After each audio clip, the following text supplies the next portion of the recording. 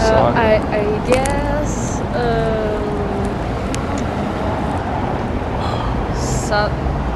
Saturday.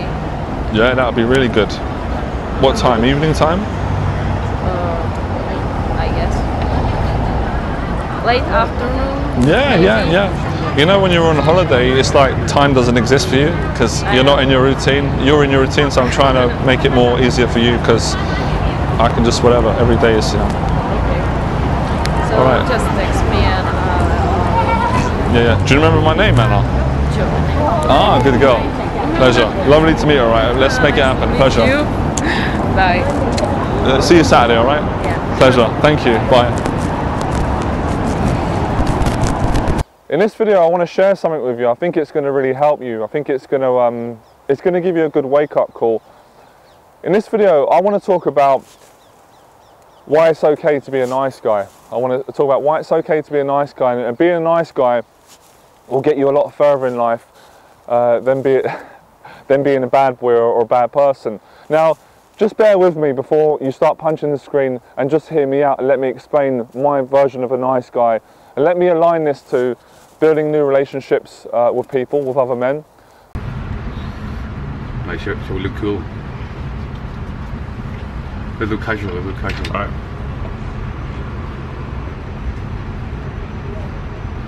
The camera.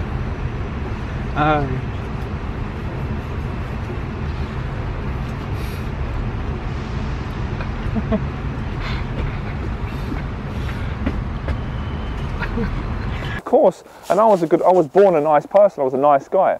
As God said, all men are born equal. I had a good upbringing. My family were lovely to me. My mum was a lovely mum, beautiful, the best mum in the world. Every boy's going to say, but I love my mum. My nan, my aunties. Even though my dad was tough on me, I didn't like that he bullied me a bit. He was a good man. So it was a bit of a contradiction, my dad, but I had a good family. I have no excuses. But when I went to school, my school was tough. Now, I don't like making excuses, but it was hard to get an education in my school because I was afraid of being robbed. In my school, you can get robbed just from walking down the corridor, just walking down doing nothing. You go, hey, come here, give me your money. And if you didn't give it, they'd beat the shit out of you. And if you didn't know anyone in school, you were fucked at the time. So I had to go through it. So I understand that language, that you can't be nice, Johnny. You know, I don't, because people said to me, one guy said to me before, all right, Johnny, your philosophy sounds a bit too far-fetched for me about love and stuff, and you just can't trust anyone, Johnny, in this one. And I know exactly how you feel, because that's how I live with that every day. It caused me to have social anxiety. I was afraid if someone criticised me, I'm going to punch them. And I know that sounds horrible. And my mum was frightened because my mum knew what I was like. She loved me a lot, but she knew that my mum was frightened to go out shopping with me in case someone got in the way because I was violent. I would react only because I was frightened. I wasn't a bad person. I didn't have the awareness that I do now, even though my mum taught me that. Because when I went to school, when I did fight, I got rewarded. I got called. And like, you know, all the black kids, all the white kids, all the Asian kids, they love me. They say, Johnny, don't mess around with Johnny. He'll fuck you up, he's crazy. And I was like, oh wow, I'm being loved. Because I was a kid. I was young at school. That was my way of interpreting love. And I've said it before, we're all after love. That's what we want. That's what we want to connect to. So I totally understand when you say that. And I understand why in pickup community, men align this to women. Because you say, well, I've tried being a nice guy, Johnny. I took her out for dinner. I was nice, I took care of her. And then she put me in the friend zone. She put me in the friend zone and she goes and fucks another guy. And he's an arsehole, Johnny. If you see the way this guy treats women, I know. I understand, because I've been both of those guys. I've been the guy that took women out for dinner and got a peck on the cheek, come home thinking, what's going on? And having to put some porn on and have a wank at the time, and just feeling depressed and feeling like women don't like me. Then I've gone into the extreme of being the arsehole. I've been a bit horrible, and I have to apologise for it, and I know I'm paying the price anyway. God is not going to let me get away with that, and I've already suffered that, believe me. I've changed now, and been a bit too cruel to women, and been overly domineering, and just been a horrible person, really horrible. So I understand what you mean. So when I say nice man, what I mean is the guy in the middle, the guy who you really are, congruent, the man who's aligned.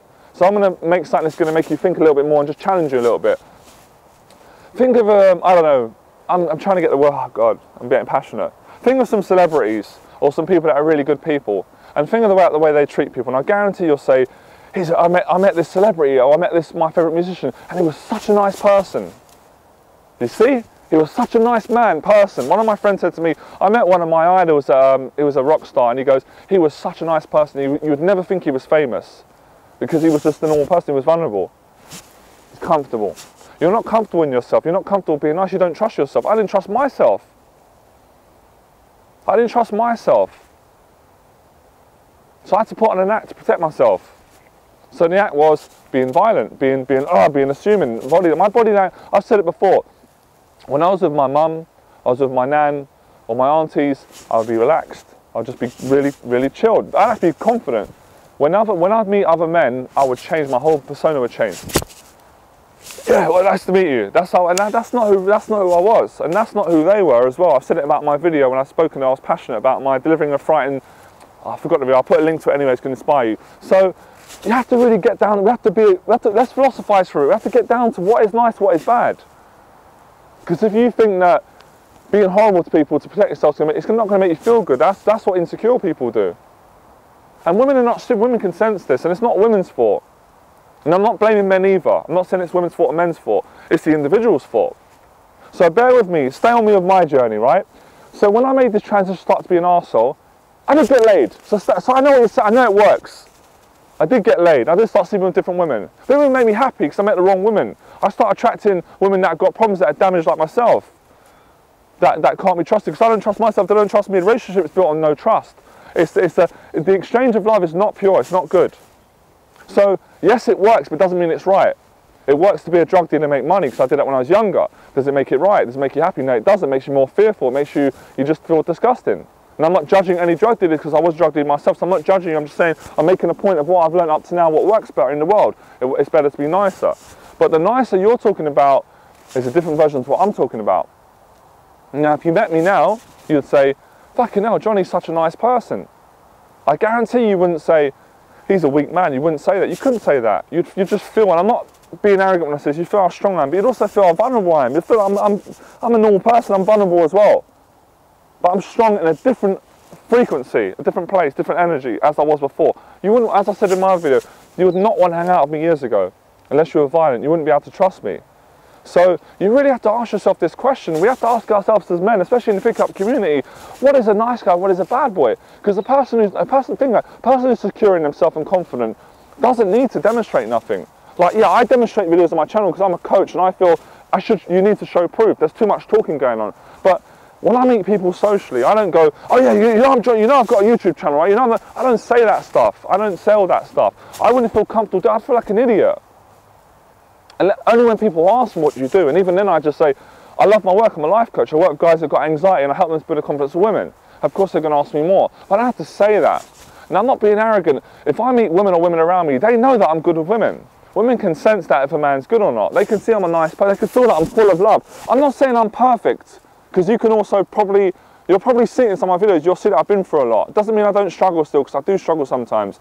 But I like who I am, people can feel it, and that's why I've got a massive social circle. My social circle is you right now. You're part of my social circle. You're watching my videos, and I've literally got a group called Johnny Berba Social. But you're part of my world. I've created this reality because I had to change over. I had to change stations because that station didn't work for me. Now I haven't had a violent fight in over 5 years. Maybe it's 4. Maybe it's 5. It's been a long time. I don't handle violence. I refuse it. I'm not doing it. So, a congruent man, confident man, vulnerable, honest, confident, don't need to be horrible. Do you know how many times I go out? Quite a lot. I might be at a bar somewhere, I might be somewhere, and the guy doesn't know who I am. I might be trying to go for a girl, another guy will go, or try and get my way. Do you know, I leave him to it. That's being a nice, strong man, abundance, because I'm not worried about if he gets to go. I've just got so much.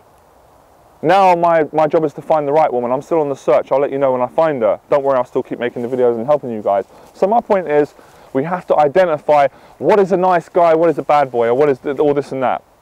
I'm going to tell you something really interesting. It's really gonna make your brain work. I was thinking about it the other day. I haven't told anyone this. I'm sharing a secret with you guys because I love you guys.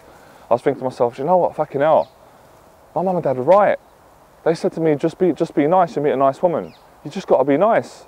But I had to go in this big circle to work out what nice. So I basically had to find out who I was. And like my mentor would say, I had to find out who I wasn't. And I wasn't this horrible, violent person that was horrible to women to feel better. But that's not to say that, not to establish boundaries. Because as much as I'm a nice guy, I am a nice guy, but I've got boundaries. So I was on a date with a girl a few weeks ago, checking on this story. She was a lovely person, absolutely beautiful Russian girl. I mean, stunning. Just like break your heart. Beautiful angel. And she was a lovely person, but during the day of 2 hours, I realised she's not right for me. I'm not right for her, but that's okay. And I said to her, she said to me something like, I don't do one-night stands. I said, well, I'm not interested in one-night stand. I just said to her, I've done that when I was younger. I've fucked around a lot, and I'm looking for something a bit more meaningful. So I'm not after that. If I said, if I sleep with you, I'd want to see you more because I care about you. She was taken back. That's the truth, because I'm a nice person. I speak my mind. So, nice guy in the classic sense, in the stereotypical sense, the nice guy that's portrayed on the American films, he doesn't speak his mind. He doesn't even know who his mind is. He doesn't know who he is.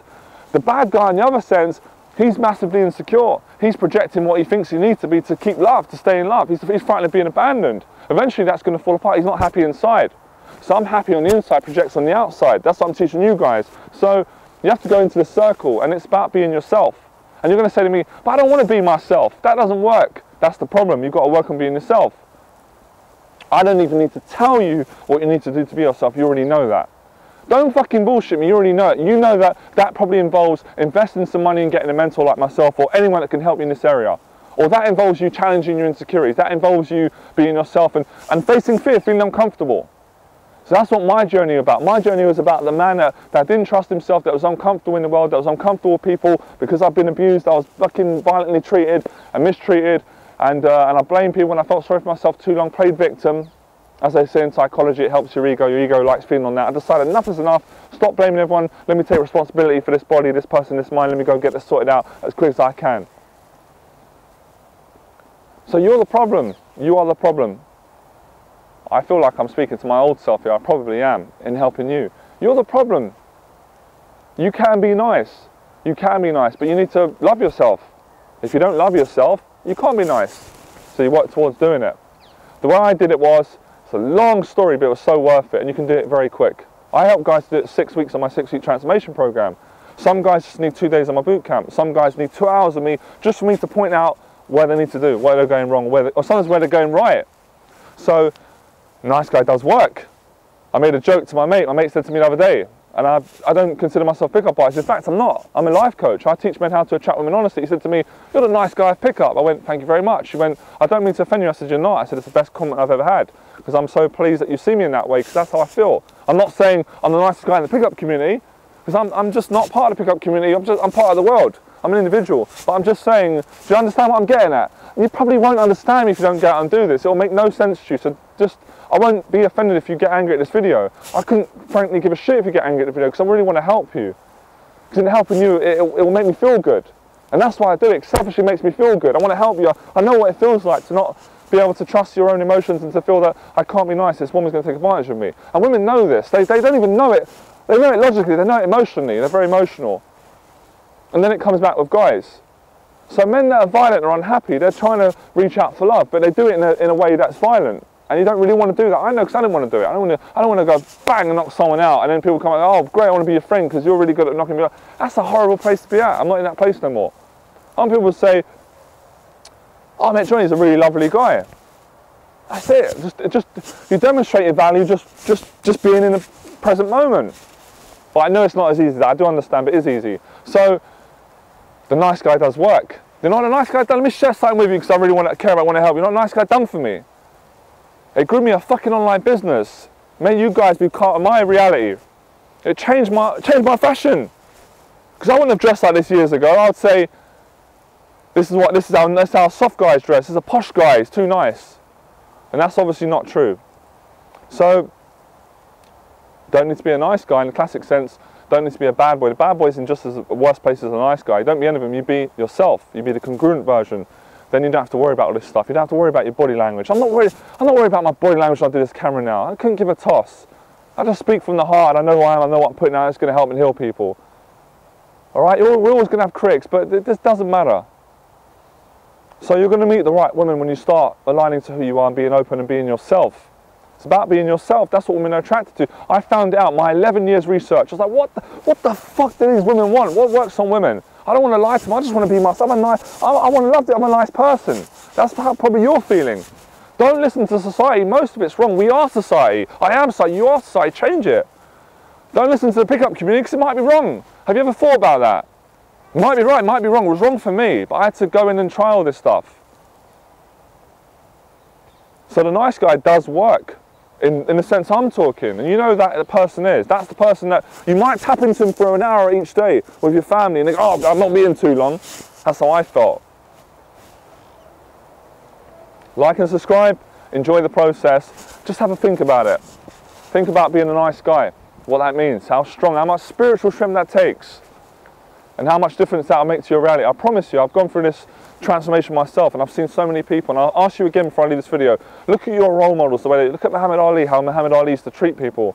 Look at Rocky Marciano, look at people like Ricky Hatton, like an animal, yeah, in the ring, that's his profession. He's a gentleman, he's a normal lad, he have a beer with everyone. That's why we like Ricky Hatton. That's why I liked him anyway. Look at Manny Pacquiao, how he treats people. Look at the power he's got in the bag, he could take your head off. Do you think he behaves like that out in public with his wife? No, he doesn't. He's a nice person, man of God. There you go, rest my case. Nice guy does work. You got it all wrong, you got it all twisted. Look at the bad, where does the bad guy end up? In drugs, in prison, dead. I rest my case. Enjoy the process, thanks for listening.